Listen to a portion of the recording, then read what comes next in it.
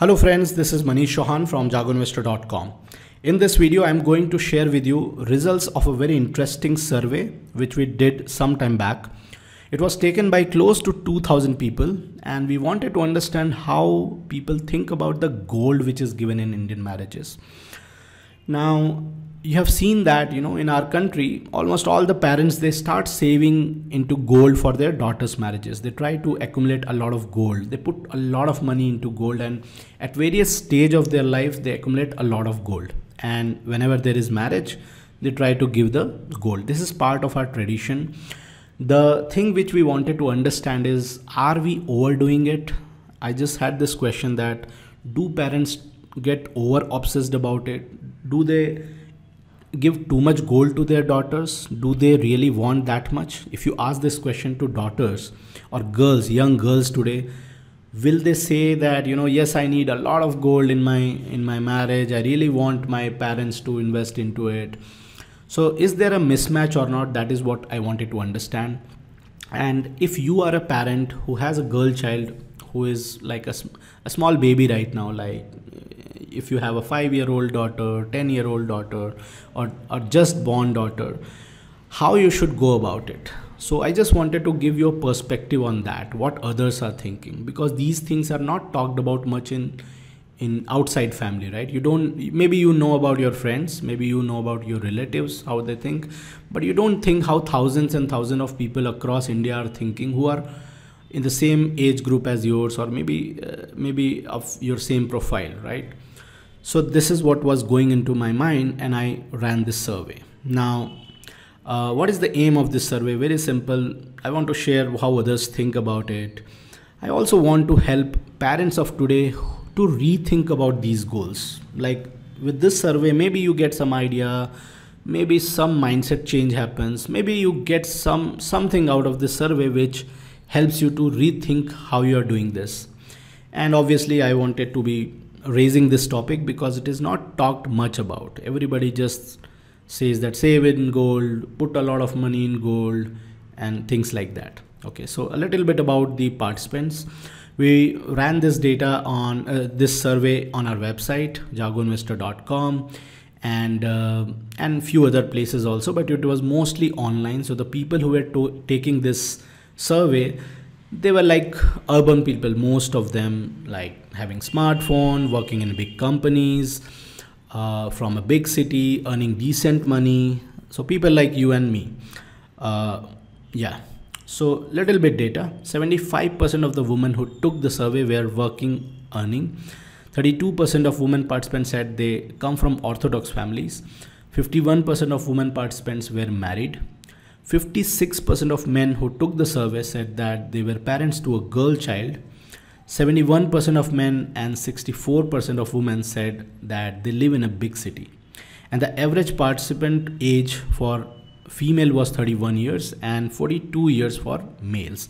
So this survey was actually taken by a lot of young girls also. I had sent this survey to a lot of girls who were in the age range of 18 years, 19 years, 20 years, 24, 25. So mostly who are in colleges, right? And just started working. And in case of males, it was taken by all kind of people. However, majority of them were like who had just become parents or who are in the age range of like 35 to 45. That is the average. Okay. However, it is taken by all kind of people. Okay, so let us start. We asked a lot of questions in this survey, and the primary thing which I wanted to understand was what is going on in women's mind. How much do they wish to get from their parents? So this is the question we asked. So all the female participants, we asked this question: how much gold do you wish to get from your parents for your wedding? Now we gave them 3 options and they had to choose one option, and here were the results. 87% of them said we want only that much gold which is required for ceremony, nothing more. Just think about it. 87% of the girls said this. 10% said that more is always better. However, 3% people said, girls said, at least what other girls have got in my relatives or friend circle. Okay, so these were the answers. If we just divide it by age, then all the girls who were below 25 years, it was 93% of them said that they only want gold which is required for ceremony. As the age was increasing, it was decreasing, but not at a very high rate. Still, you can say that, you know, majority of the girls in across all the age groups, they wanted mainly the gold which is required for ceremony only. Okay, so I will leave the interpretation to you, but the point was that not many girls want a lot of gold, like much more than what is required. They understand the parent situation. They also care for their parents. They don't want you to blow away all your money on them. Okay, this is what I could interpret. We also asked them a lot of questions like, are they from big city or a small city? Do they come from families who have orthodox mind or not? And they answered yes or no for each of these. And when we grouped the answer based on these things, we did not see a major difference. Like still it was very close to what the average were thought. So it does not depend too much if the girl is living in a big city or a small city. It does not matter whether they come from orthodox mind, a set family or not.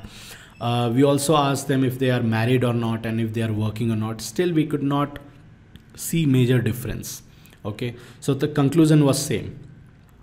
We asked the same kind of question to males also. So we asked them the same thing, however the wordings were a little different.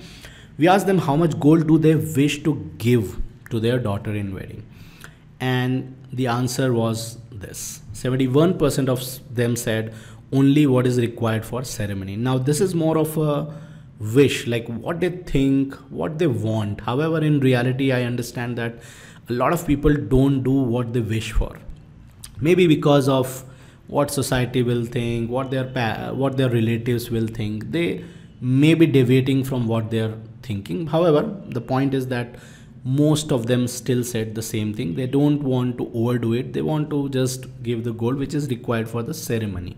That's all. Okay. Now, apart from that, let's come to the next thing. We wanted to understand how women and men see gold which is given in Indian marriages. I'll explain you that. So we asked girls, what is the main reason why you want gold from your wedding, for your wedding? So if parents are giving you the gold, how do you see that gold? What is that gold to you? And I will show you the answers very soon. But let me show you the 8 options. We gave them 8 reasons and they had to choose one option, the topmost thing. And 2% of the girls said that they want gold from their parents because they know that they will not be getting any inheritance later. It happens with some girls. So at least I should get gold and some other valuables at the time of marriage, because later I know my brothers will not give it and my parents will not think about it. So let's get the gold and other valuables. However, this was not a popular choice. Very less number of girls chose this option. The second thing, 3% of the girls said that because of the glamour and the status symbol. So I don't think it is a major thing for girls nowadays, at least for the majority. The third thing was because of peer pressure. So a lot of girls may think that my sister got this much gold and my friends got this much gold and the other girls who are in my relatives, they got this much gold. So, you know, whenever we are talking about it, I should also be in the same league. So, but this was again just 5% of the people said this, of girls said this. The next option was because I don't want to listen to the taunts which will be thrown from my in-laws and their families in future. Okay, they don't want that and hence they want gold. Again, this was not a popular thing. Only 6% girls said this. And then 8% said that, yeah, I want it because I like to wear gold jewelry. That's the reason I want it. So these were the 5 reasons which were less popular. Now I will show you the topmost 3 other options which were like chosen by the maximum number of people, of girls. So 13% people said, which was a little like shocking for me, that because wearing gold in marriage is auspicious. When I was putting this option, I had thought a very less number of girls will choose it, but this was 3rd highest. So they see it from that point of view. Okay. The second popular thing was, I don't want gold. Yeah, 26% girls said, I don't want gold. Please don't give me gold. And the most popular thing was, I will have some asset of my own. That's how they are looking at it. So the girls are seeing the gold which is given in their marriages by their parents as an asset, that I will have some asset of my own. That's the reason I want it. Okay. Yeah, so this was the answer by females. Now we asked the same question in different way to men. If you will give gold to your daughter, what will be the main reason? Why are you giving it? And again, there were 7 options this time, little bit different than females. And 2% said that I don't want to give gold. Only 2% of the parents said very directly that I won't be giving any gold. Yeah, 2% said that I'll give it because, you know, that's the status symbol. 5% said that I understand that it is unsaid dowry in our culture, in our country, and I can't do much. I won't be able to do much. I will have to like give in. That's what 5% people said. 8% said that because wearing gold in marriage is auspicious. So again, this point was chosen by many, but not very large section. And then they said because of peer pressure, because everyone does it, because my friend did it, because my relatives did it, they give gold to their daughters. How can I not give it? I will have to do it, even though I don't want it. And then 17% people said that because I want to follow our old traditions and culture. So it was coming out of this mindset that it is our culture, it is our tradition, we have to do it. And then 59% of the people said that because that will act like some asset to her future, for her future. So what I can make out of this survey is that men want to give the gold mainly as an asset to their daughter. That is what is going on in their mind. That is the primary thing. Okay. And the same thing is girls also want. Okay. Yeah. Now let's move to the next question. So apart from these 2 primary things, we asked 6 more questions. I'll just share the answers of those questions to you. So the first thing we asked is, gold is overrated in India? Agree, disagree, or they are neutral? And females said 77% agreed, 5% disagreed, and 17% were like neutral. So we are talking about like people think too much about gold, over invest in gold every time. Like if there is any event, they just buy gold, right? In Dhanteras or maybe Diwali or anything like that. And men also kind of agreed. So men and women were on the same page here. Then we asked this question that, you know, girls prefer wearing new trendy jewelry, either it is gold or no gold, it does not matter, rather than those traditional gold jewelry. So we asked this same question to men and women, and women said 53% agreed that yeah, true, this is true. 18% disagreed and 29% were neutral. However, in case of men, more of them agreed to this. So I don't know how to interpret this. I will leave that on you to interpret, but this is the result. Okay. The next thing we asked is, expecting gold in marriage from male side is nothing but a soft way of expecting dowry in today's world, right? This is what we see in movies also. And girls said 63% agreed, 17% disagreed, and 21% were neutral. However, and the men were also on the same page, like similar kind of agreement. Fourth thing which we asked, which I think is a given fact, that parents should focus more on their girl education and making her independent rather than focusing on her marriage and gold accumulation. Okay. And I think both of them agreed to this. You can see the numbers. The fifth thing which we asked is, it's totally okay when mothers give away their own jewelry for their daughter's wedding. And the female said, like, they disagreed on this. Most of them, half of them disagreed, 25% agreed, and 23% were neutral. Please understand that this is the female side. So it is from young girls also, and the girls or women in their 30s, 40s, 50s, all of them are saying this.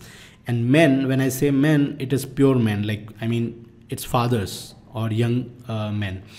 They are saying 44% on the agreement side, 26% on the disagreement side. So there is quite a variation or difference in the answer, if you see, right? 44% men agree to this. Yes, it is fine when mothers give away their own jewelry to their daughter's wedding.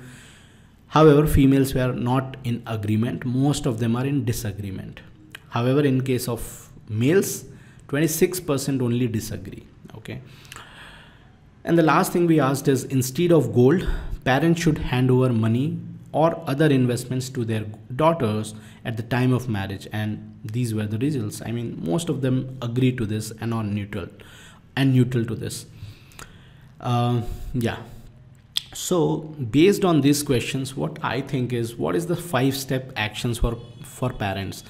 The first thing is, don't get over obsessed with accumulating gold. Don't overdo it. Maybe your daughter does not want it as much as you think. Just ask them, just do this exercise, just go and ask them how much they want, and you will be surprised. The second thing is, you can surely invest a minimum in gold. I'm not saying don't do it at all. Obviously you can do a little bit, which is required in wedding, in ceremonies, for obviously the cultural reasons, our tradition, but not more than that. And the third point is, invest heavily for your daughter's education and her career. She is capable of buying her own gold if she wants it. Okay, if she really wants to buy it, if she really wants a lot of gold, she will be doing it herself. Make her capable, make her so capable that she can earn a lot and she can do whatever she wants to do, rather than you doing it for her. And the fourth point is, if you want to really give her a gift or for her future security, it's better to gift her other kind of assets which are liquid in nature, and it also appreciates better. So you can give them a real estate, you can give them bank fixed deposits, you can give them stocks, you can give them mutual fund units, right? These are more liquid, and because what happens, a lot of girls, they have gold, but they are all kept in lockers or in almirah. They don't, it's like kind of invisible wealth for them. If they suddenly want, let's say 50,000 rupees for something, they are not able to ask anyone. They're not going to obviously liquidate their jewelry, right? They need hard money. So if you want to pass on the wealth, give them a little bit gold, that is fine, but gift her other asset classes. That's how you do it. And finally, please start an SIP when your daughter is born and never break it. Let it compound, let it run for 20, 25, 30 years. When she is married, gift her that and tell her that, she should again reinvest the money into it and never break it until obviously she needs it. And by the time she's like 40, 45, 50, she is like a wealthy person. Okay. So that was all. You were watching Jago Investor channel, and we create happy investors. If you want to learn about personal finance, please come to our website, which is jagoinvestor.com. And if you loved this video, please share it with more and more number of people. And please like our channel and subscribe to our channel. Thanks a lot. Bye.